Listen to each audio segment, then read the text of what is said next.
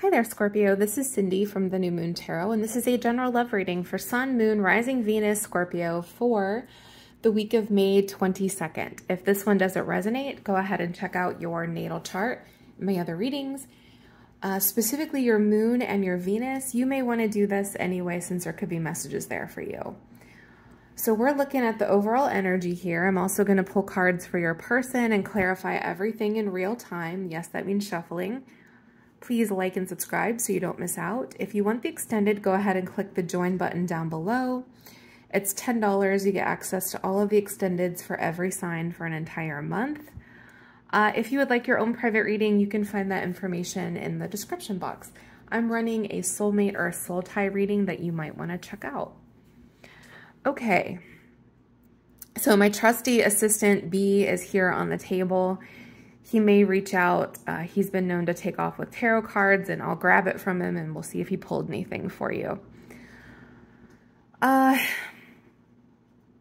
think there's something here that you maybe got tired or your person got tired of waiting for. We've got the Three of Wands in reverse, which is I'm impatient. I've been waiting. Nothing has shown up. Sometimes that's a long distance card or a manifestation card.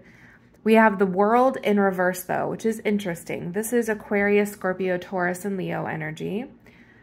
So it's possible that you're dealing with a fixed sign, or you have, well, you are a fixed sign. The World in reverse is unfinished business. It's a cycle that has not closed out.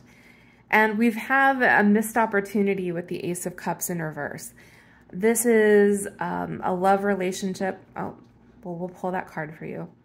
This is a love relationship that didn't work out the way that it could have. It wasn't necessarily living up to its full potential here, but there was a lot of love. Yep, Ace of Cups there. All right. And we've got the Four of Cups. This could be someone who didn't really know what they wanted. It could be someone who, like, you made them this love offer and they didn't take it. That Four of Cups is like, I'm out of alignment. I don't know what I want. I don't know what would make me happy.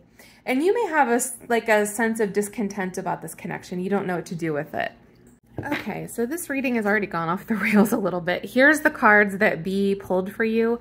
I included the two on the top as well as the Six of Cups since it was revealed.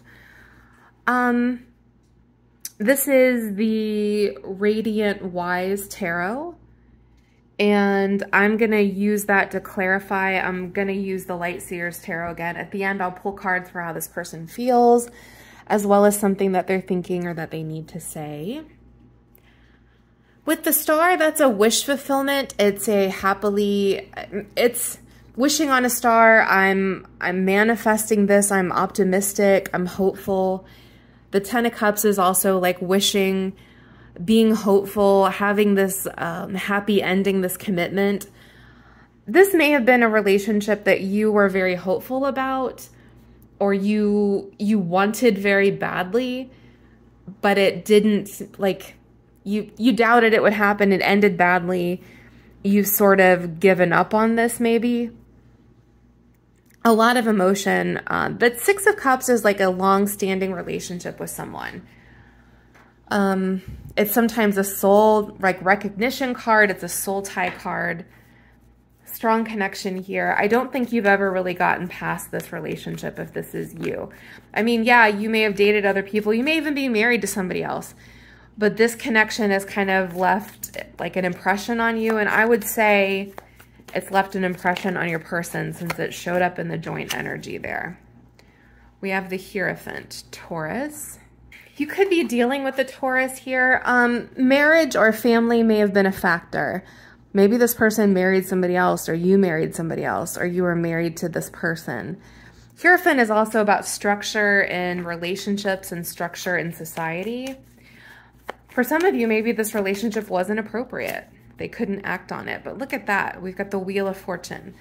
More Aquarius, Scorpio, Taurus, and Leo energy. I think there's an element of divine timing.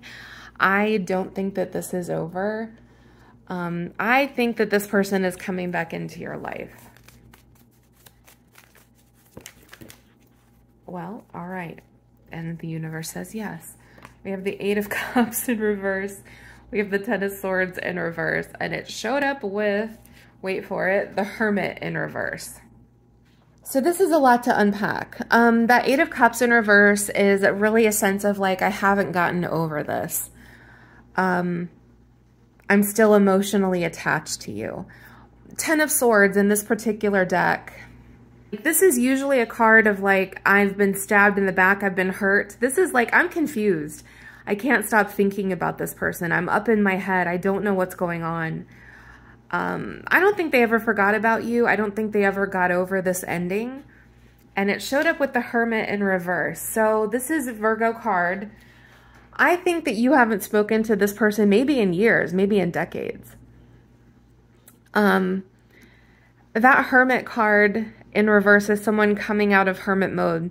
But don't think that like you haven't been on their mind or you haven't been in their thoughts. Okay, we have the Queen of Wands, Leo, Sag, Aries energy.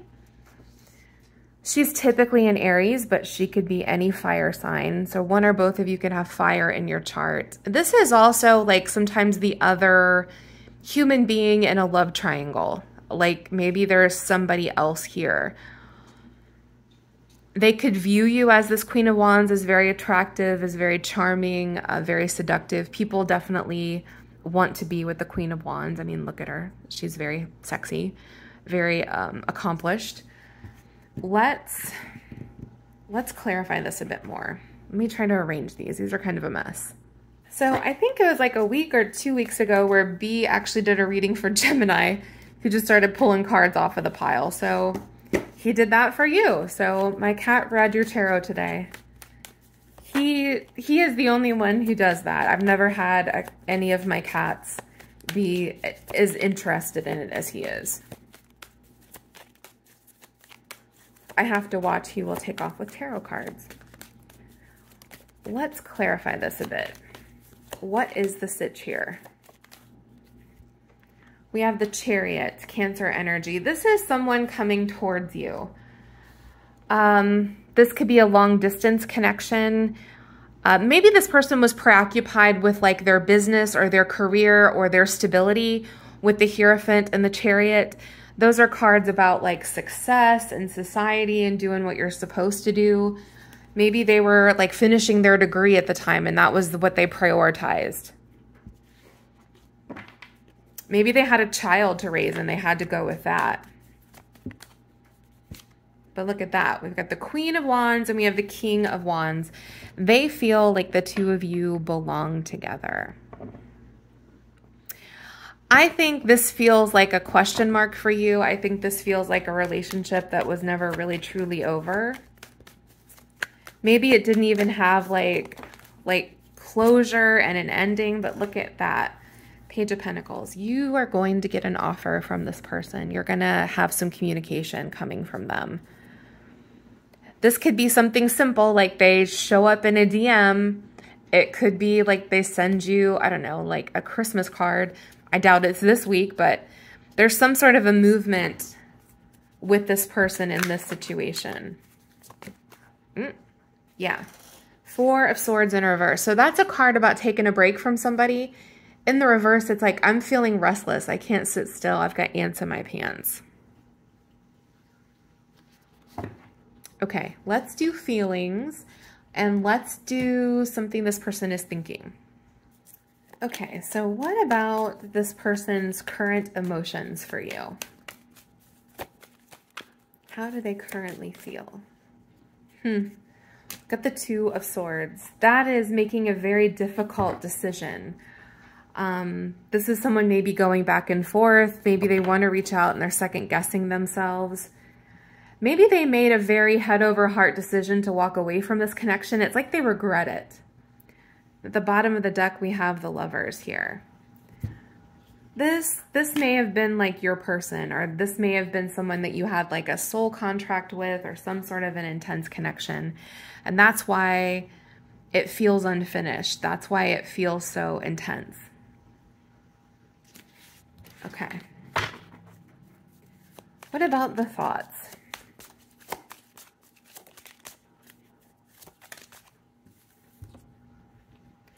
Finding out the truth crushed me.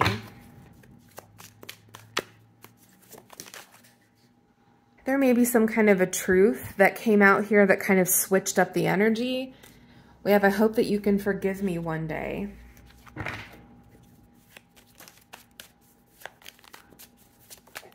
And look at this.